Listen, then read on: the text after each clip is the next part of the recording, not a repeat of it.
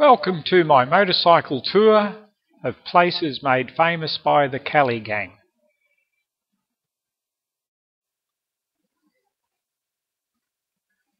We started the tour in Melbourne just after 8 AM on Saturday morning and headed up to Beveridge, where Ned spent the first years of his life, then up to Avenel, where he went to school and his father died, to Benalla, to a museum, and where Joseph Byrne is buried, to Glenrowan, the site of the shootout where Ned was captured, then on to Beechworth to visit some of the historic buildings like the courthouse, lock-up and prison,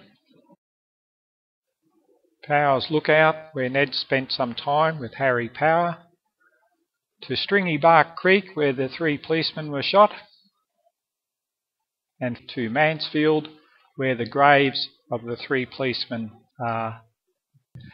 From Mansfield we travelled down to Yarra Glen for final goodbyes and then made our way to our homes in Melbourne. Ned lived in Beveridge with his family for about 10 years in this house.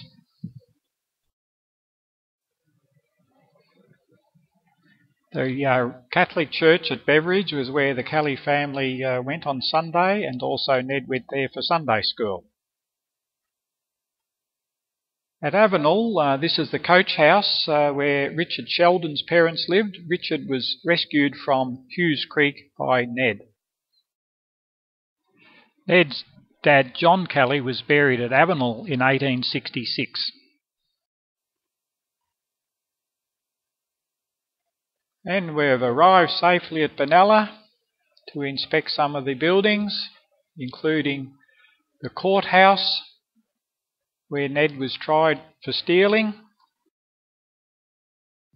At Benalla we were shown many Kelly artefacts, including the scarf Ned was given for rescuing Richard Sheldon from the flooded Hughes Creek at Avenel, and Ned was still wearing this scarf when he was captured at Glenrowan. Joseph Byrne is buried at Benalla, and we visited his gravesite. We then went on to Glenrowan, where we visited Kate's cottage, and out the back there's a replica of the Kelly homestead. Also at Glenrowan is where the Glenrowan Inn used to be.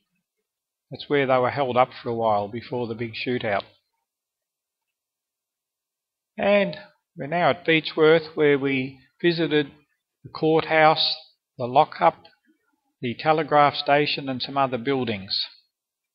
It's a very historic place, and there's lots of Kelly memorabilia at Beechworth, which we saw.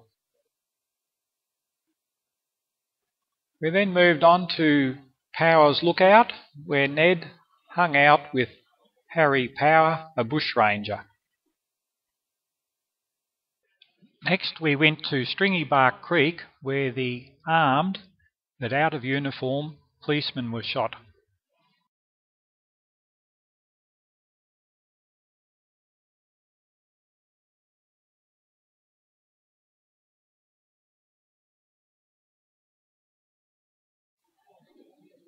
At Mansfield we found the 3 headstones of the policemen Thomas Lonigan, Michael Kennedy and Michael Scanlon. On this tour were Adrian and Janice, Trevor, Kathy, John and Jane. Perhaps you would like to join me on the next tour of the Kelly country.